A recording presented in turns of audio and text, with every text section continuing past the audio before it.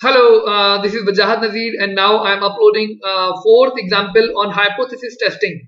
So, look at the question. A chemical pollutant in the Genesee River has been constant for several years with a mean mu 34 ppm parts per million and a standard deviation sigma 8 ppm. A group of factory representatives whose companies discharge liquid into the river is now claiming that they have lowered the average with improved filtration devices. A group of environmentalists will test to see if this is true at the 1% level of significance, assuming that their sample of size is 50, gives a mean of 32.5 ppm, perform a hypothesis test at the 1% level of significance and state your decision. I have already written out the level of significance alpha values 0.10, 1.28, 0.05 is 1.64, 0.025 and so on. And whatever level of significance will be required, we will take it from the table. Now let's start with making, first of all, we will develop a hypothesis. So first of all, let me develop a hypothesis in which we have one H0, another one, the H0 is known as null hypothesis and HA is alternative hypothesis. Okay, so HA will be our mu, the claim is equals to 34. And now what factory is saying that the 34 is decreased. So we will check that whether their claim, what they are saying, because mu is 34 and now they are saying that mu is decreased. So we will check it.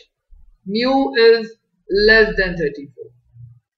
So this will be a one-sided, one-tailed test. Now let me develop it. Let me develop the figure at 1% level of significance. So 1% level of significance we will draw like this. This will be the rejection region. This will be alpha.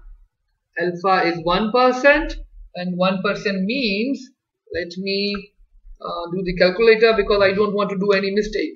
Alpha is 0.01. This is 0.01. And we will put a critical value over here. What is the critical value? 0.01 has the value of 2.33. 2.33. As it is a left side test, so this will be the negative. We will take it as a negative figure.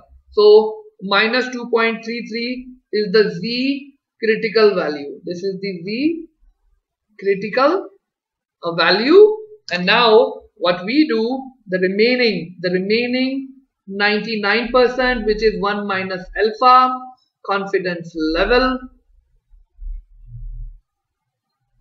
This is the acceptance region for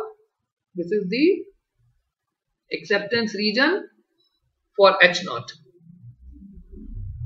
and this is the rejection region. This is the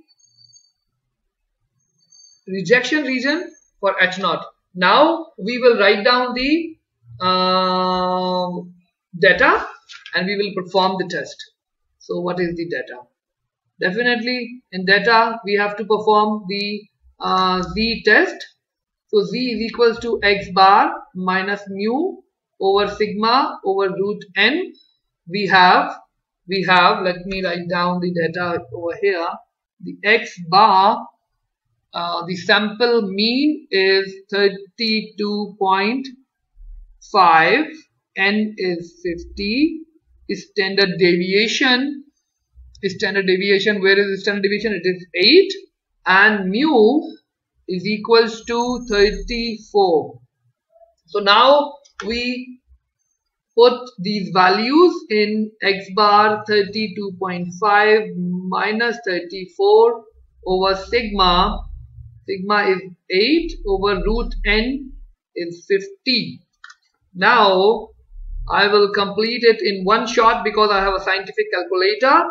So 32.5 minus 34 divided by 8 divided by root 50. So this is the z value is equals to minus 1.3258. Okay, and just to be sure, let me do it again. 32.5 minus 34 is minus 1.5 over 8 divided by root 50 will give 1.13. So minus 1.5 divided by 1.13 will be minus 1.327. Yeah, we are taking this value because this is more accurate. I was just checking. So this is the value of z value. Now we put this z value in our here. So what do you think? This is minus 2.33. So any value which is greater than this value will H0 will be rejected. So we have a value of minus 1.325. So minus 1.3258. This is the Z calculated value. This is the Z calculated value. So H0 will not be rejected. Will not be rejected. So accept H0. So what we do?